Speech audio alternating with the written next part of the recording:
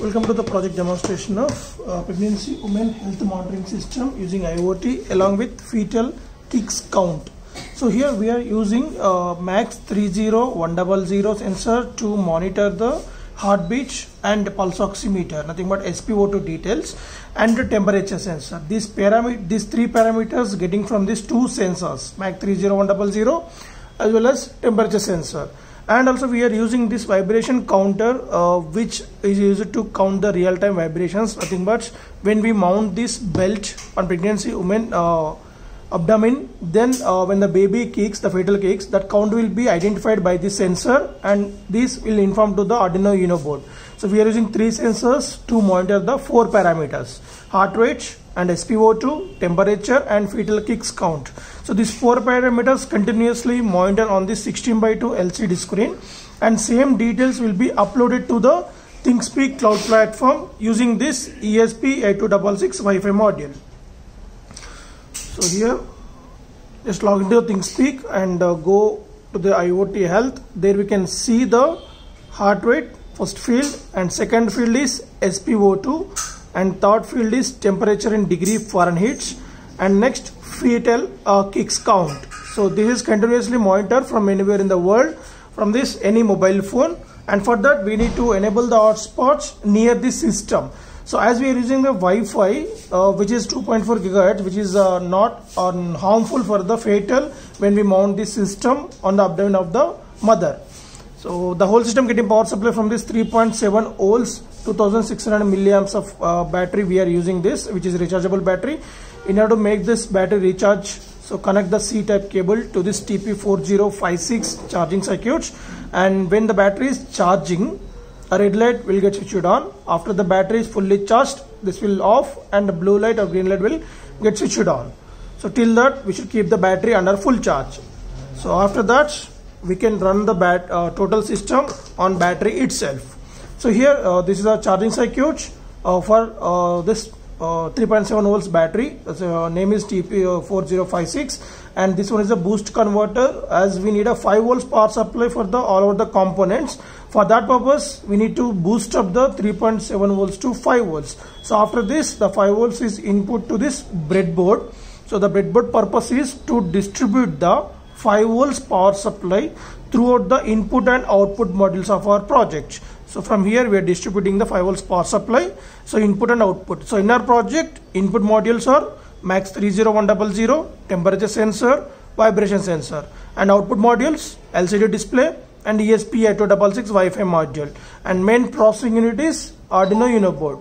So coming to the connections, we have interfaced the MAX 30100 at A4 and A5, temperature sensor at A0, and LCD display at pin number 327 and A1, vibration sensor at pin number 2, pin number 8 and 9 for the ESP8266 Wi-Fi module. So these are the main interfacing connections of our project.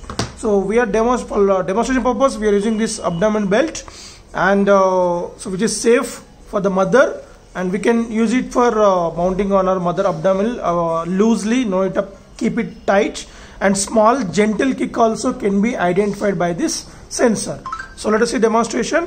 Before on the kit, the very first step is we need to enable the hotspot in your phone. So go to hotspot settings of your phone, change the hotspot name to project 6349 without any space, without any capital letter, and password should be 123456789, and AP band should be 2.4 GHz. After configuration these hotspots on the hotspot along with data. Now log into the Thingspeak cloud platform. So you can erase this old data. So before erasing this, you can download that. For that, data import export option. Now download the data.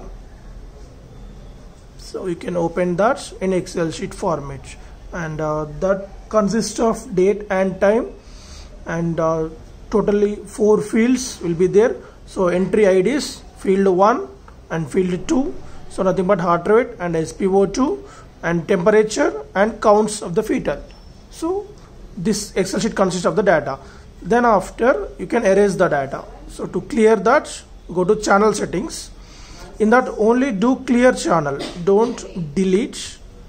After clearing the channel, Now go to private view. I'm repeating, private view to see the live data, channel settings to clear the channel, data import exports to download the data. As you can see, the old data got erased. So now we have on the hotspots and data. Now we can on this switch. This is the main on of power supply. So when we on this on LCD display, we can see the welcome message, and then after you can just place the finger into the sensor, right? So it will take around of 5 seconds to stabilize the heart rate and temperature and SpO2. So once it's stabilized, we can see the constant values on that.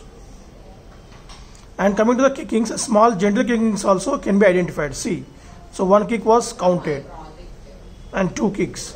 So I'm tapping that. You can see the LED blinking on that. So from inside also it can detect that.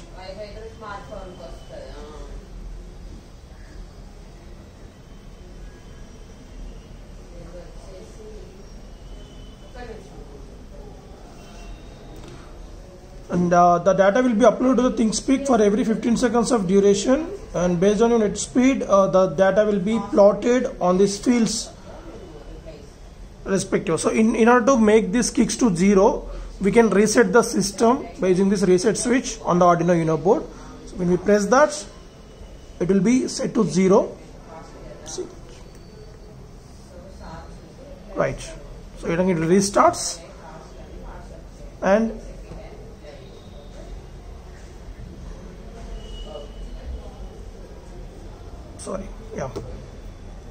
so on your hotspot, we can see one device will be connected in your phone, right? You can see that one device is connected, right?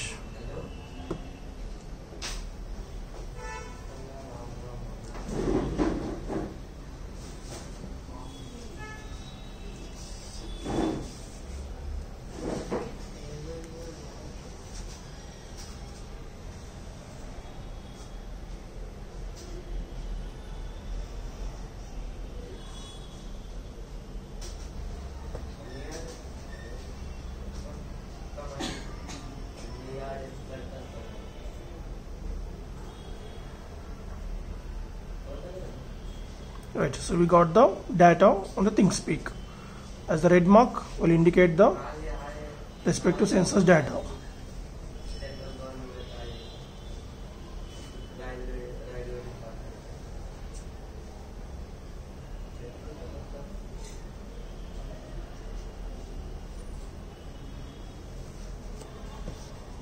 So the interval from data uploading to the Thingspeak is 15 seconds duration, as Thingspeak accept the data for 15 seconds duration only.